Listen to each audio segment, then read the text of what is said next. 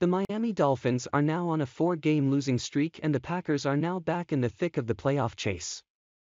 Merry Christmas, Miami fans. In a game that doesn't impact the playoff seeding for Miami, the Dolphins opted to shoot themselves in the foot all day, long enough for Tua Tagovailoa to finish his game with 3 consecutive interceptions.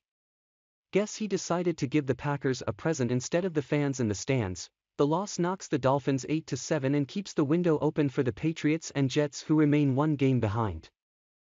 Each of them play the Dolphins in the next 2 weeks, and the way the Dolphins are playing, Miami will be lucky to win one of them. Miami blew a 20-7 lead towards the end of the first half and into the second half, allowing the Packers to tie the game. Offensively, Jalen Waddle was clearly the star and Christian Wilkins shined on defense.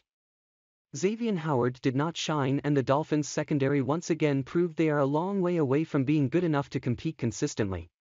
Mike McDaniel again doesn't have the answers now that defenses have figured out how to beat him, and as a result, the Dolphins' offense has become a one-trick offense with either Waddle or Tyreek Hill the stars. Miami ran the ball well again, but in the second half, what worked in the first half was shut down and McDaniel wasn't able to change on the fly. Of course, when the quarterback turns the ball over, nothing will work.